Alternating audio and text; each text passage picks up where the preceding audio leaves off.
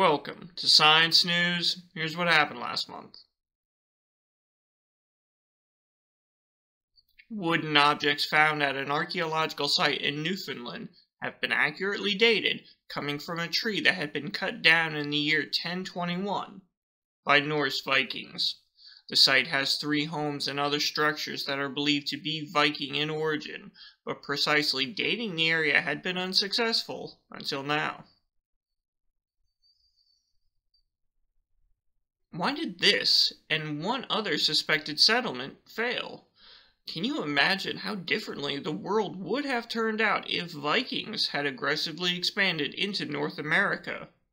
Newfoundland itself is believed to be Vinland, a land referenced in Icelandic texts from the 1200s that was said to have been settled by the Vikings. In China's Tarim Basin, bodies from 13 people who lived about 4,000 years ago were found, and they were mummies. This happened naturally, as the desert heat had preserved the bodies, and scientists were a little confused when they saw them, as their facial features resembled European facial features, and several artifacts came from outside the region, such as Eurasian wool. There was also evidence in their teeth that they were drinking milk, another Eurasian societal norm, not normal for indigenous Chinese. DNA testing has cleared up this mystery. The mummies from the Tarim Basin had no links to interbreeding with other cultures, so they apparently traded with people originating from Eurasian cultures, but didn't mate with them.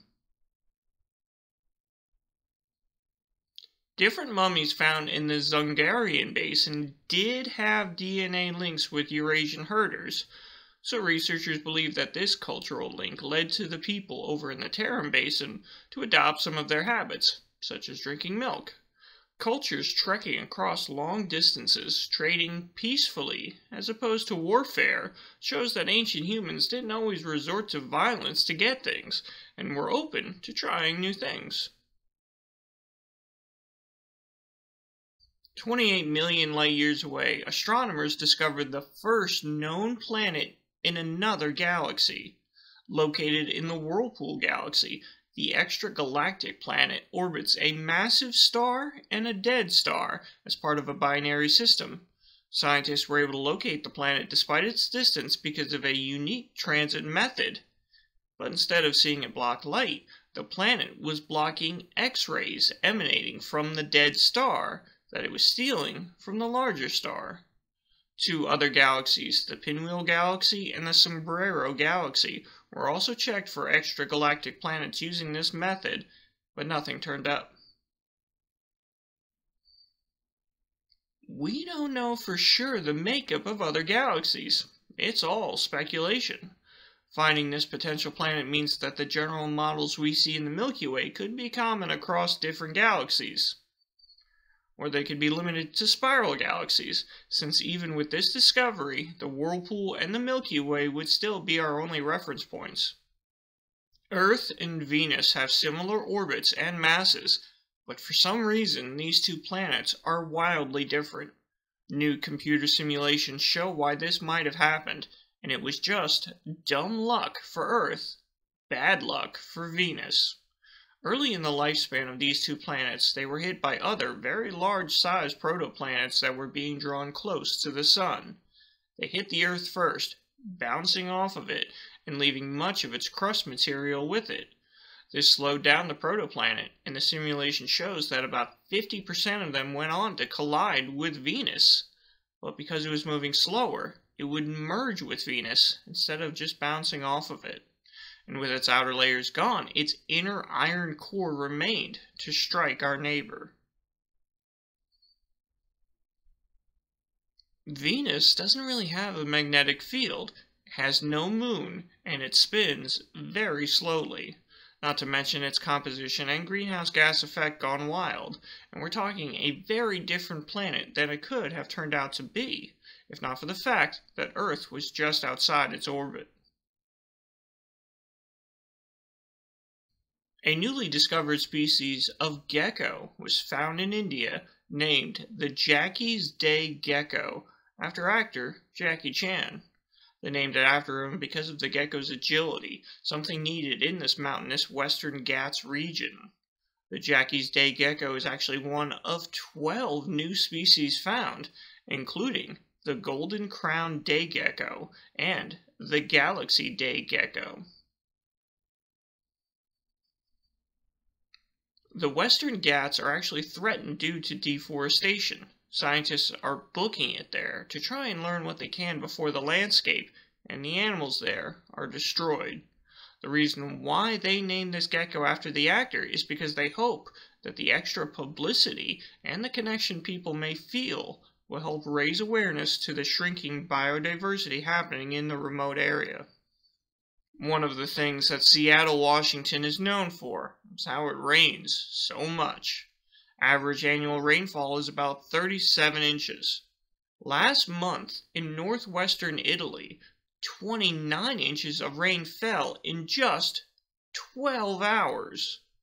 One town, Rossiglione, got 36 inches of rain, almost the same amount that Seattle would get for the whole year. Mudslides and flooding hit Italy near its border with France pretty hard, and this extreme weather wasn't just limited to Europe. In Oman, which doesn't really get hardly any rain, tropical cyclone Shaheen hit and dumped 14 inches of rain on the northern part of the country, which doesn't seem like much, except it would normally take the area 3 years to get that much rainfall. As climate change continues to impact the world, exactly what kind of weather events and where they will occur needs to be anticipated as quickly as possible. That way, preventative measures can be enacted to safeguard lives and the landscape. 144,000 gallons of crude oil was spilled into the Pacific Ocean last month, off of the California coastline. A 13-inch split was found in the pipe, and investigators say it was likely caused by an anchor. A state of emergency was called 2 days after the spill was reported to cut red tape as workers try and clean up what they can as quickly as possible. Dead fish and dead birds began washing ashore almost immediately. The use of oil is ingrained in humanity's technological landscape until we can be more reliant on other sources of energy, such as wind, solar, and electric. These spills will continue to happen. Nature pays the price. A kidney was taken from a pig and successfully attached to a human host, functioning normally for 54 hours. The surgeons in New York City who performed the operation haven't published their research yet, but this marks the first time that a kidney from a pig was attached to a person without it being immediately rejected from the body. About 100,000 people are on the organ transplant list. 90% of them need a kidney. Pigs have unique traits that lend themselves to easy organ transplanting, more so than primate to different primate. The woman who had received the pig kidney was brain dead and living on a ventilator, and her family consented to the procedure because of the medical potential of having such a resource available.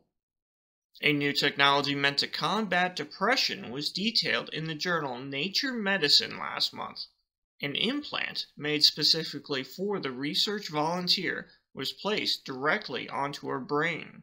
When gamma signals were detected at an elevated rate in her amygdala, which is the part of the brain which processes emotions, a tiny electrical jolt interrupted them. The shocks were too low for the volunteer to feel them, and she got about 300 of them per day. The result after months of activity was the easing of the depression, allowing her to resume regular life activities. Severe depression can essentially halt someone's life, and it's not like people can just get over it. The brain is complex, and for many of those whom suffer from depression, it's a biological problem happening in the brain, not a psychiatric issue. The volunteer has had this implant in her brain for a year now. She is paving the way for researchers to learn how to fight depression effectively.